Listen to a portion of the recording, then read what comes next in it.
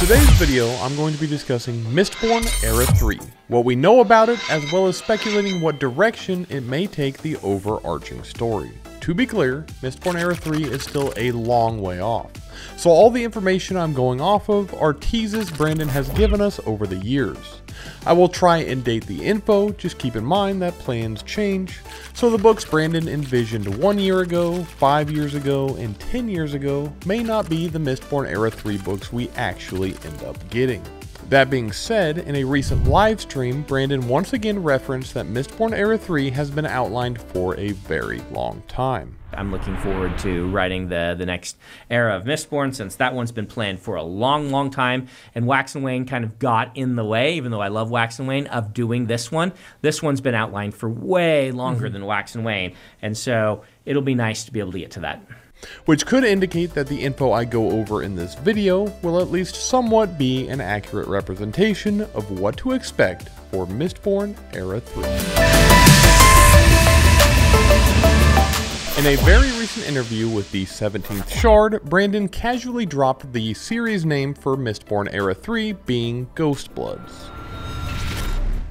This revelation excited me quite a bit, but if I take a step back, the name isn't all that surprising given that in Rhythm of War, Shallan has, as Brandon himself put it, declared war with the Ghostbloods. And it also makes more sense as to why the Ghostbloods have a considerable role in the Lost Metal, which will likely be the last Mistborn book we get before Era 3. So setting the groundwork for the Ghostbloods in Era 2 will make seeing them more prominently in Era 3 less jarring. During this reveal, Brandon also shed some light on how if Mercy would have joined the Ghostbloods, we wouldn't have seen her anyway since it's 70 years in the future. Granted, he also didn't confirm that she's dead, so who knows. In a WOB from 2016, Brandon references Era 3, claiming that as of then, Era 3 will follow a Terrace woman and her brother through the beginnings of early computer programming. In many more instances, Brandon has stated how Era 3 will be comparable to our 1980s in terms of technology.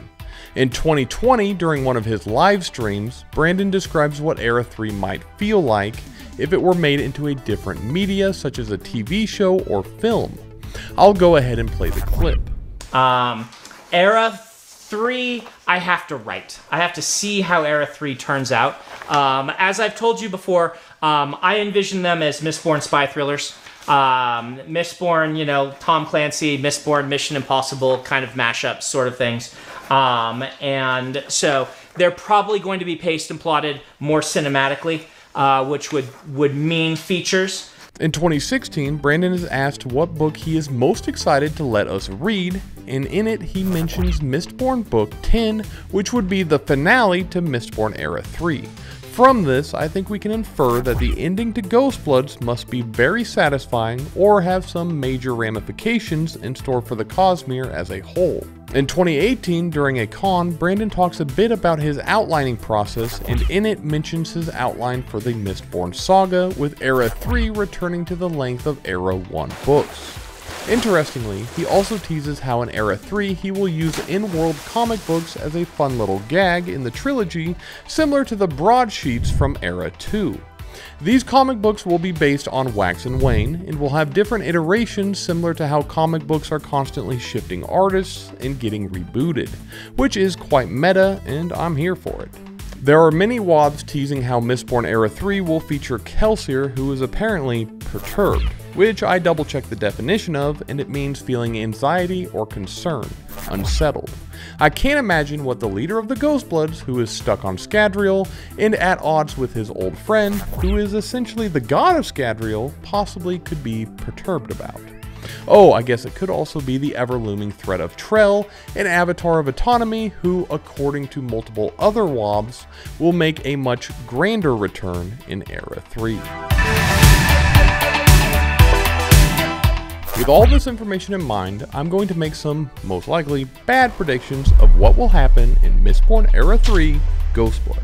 If nothing else, it will be interesting to come back to this list and see if I got anything correct. Keep in mind that some or most of these will seem a bit fan servicey, but that's what happens when you're the fan and not the writer.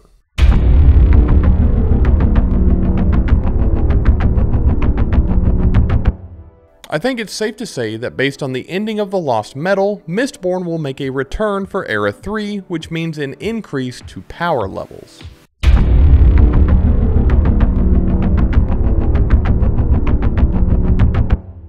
Already somewhat confirmed, but expanding Allomancy for the new era would be intriguing, especially if Brandon can make computing relevant to it.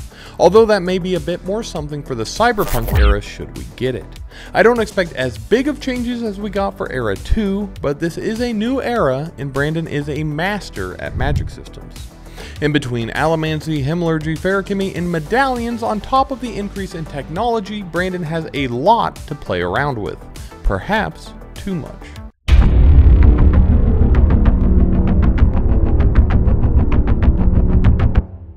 I think in a lot of ways, Mistborn Era 3 is going to harken back to Era 1, even more so than Era 2 did. I believe that Marsh and Kelsier will both be much more relevant and we will see them interact with each other. This is slightly more on the wish fulfillment side, but I would like to see POV chapters from Kelsier and or Marsh. I think that their interactions would be intriguing, seeing how even in death, Marsh can't escape his little brother, who essentially one-ups him in everything from getting the girl, escaping the pits of Patterson, and returning as a Mistborn, setting into motion the fall of the final empire, and now thriving in immortality.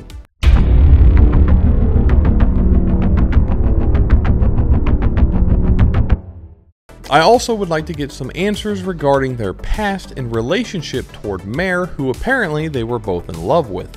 So basically I want Stormlight style flashbacks, having a more personal look into Kelsier's past. Seems like something that should happen, especially since Mare is still influencing Kelsier all these years later.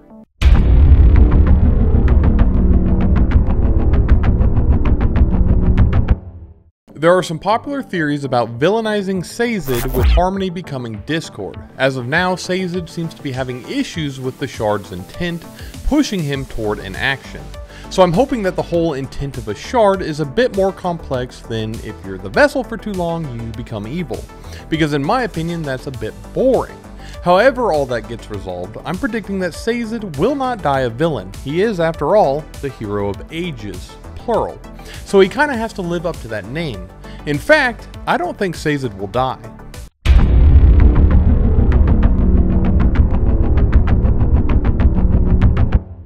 I'm assuming since it's the 1980s themed, we will mirror Earth even further and we will see a Cold War between Elendel and Southern Scadrial, which means a greater focus on Southern Scadrial in general, so I imagine the Medallions will make a prominent return to the plot.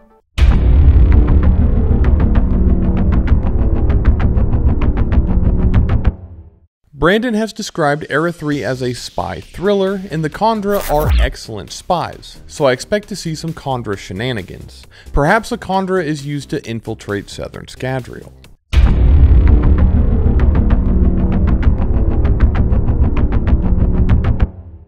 I expect autonomy, Sazed's intent, and Southern Scadrial to all be dealt with by the end of the trilogy. I also think that since Brandon teased the end of this trilogy being significant, that some fancy Shard stuff is going to happen that I'm going to be impressed by, but can't possibly predict. Oh, but Shallan is somehow going to be involved because I like Shallan. And no, I have no idea how that could fit into the timeline.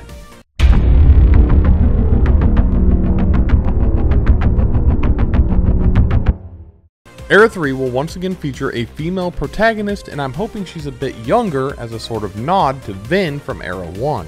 It will have some sort of a team-up, mentorship, or training arc under Marsh.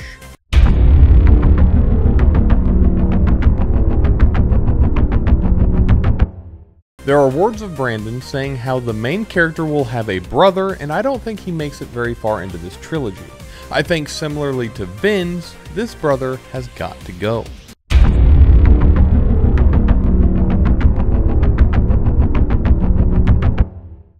Tensoon never got to see Vin again in the Hero of Ages, and in Era 2 he obviously still cared for his old master. And while I don't believe there's any feasible way he can have a moment with Vin herself, perhaps this new protagonist reminds him of Vin in some way, and we get a touching moment.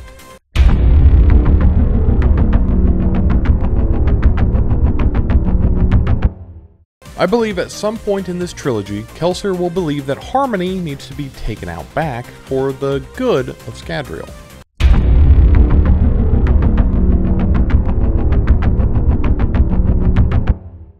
Whether it be an argument of what to do about Sazed should his shard continue to influence him, or something else entirely, Kelsier and Marsh will have a physical confrontation.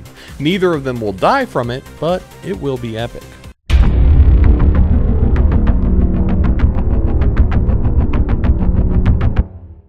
Our main character will stop Kelsier from doing something regrettable because she will remind him of Vin.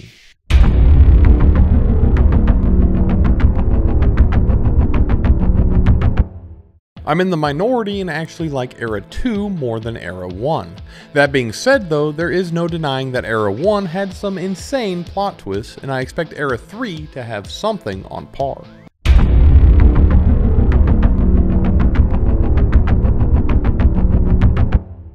In Mistborn Era 1, each book perfectly built upon its predecessor with some excellent foreshadowing and planning. I agree with the consensus that since Brandon has had an outline forever and is going to be writing these books closer together, that we will get a more epic scale series more similar to Era 1, where each book feeds directly into the next. No matter what happens in Era 3, I'm excited. With Stormlight coming out in 2024, I can't imagine seeing a Ghostbloods book until 2026. And I'm willing to bet the Cosmere crossovers are going to continue their trend of being exponential, which might be controversial, but I'm here for it. I imagine I will have to make an updated video to this once Brandon actually begins writing the series. For more Cosmere invested content, consider subscribing to the channel. Until next time.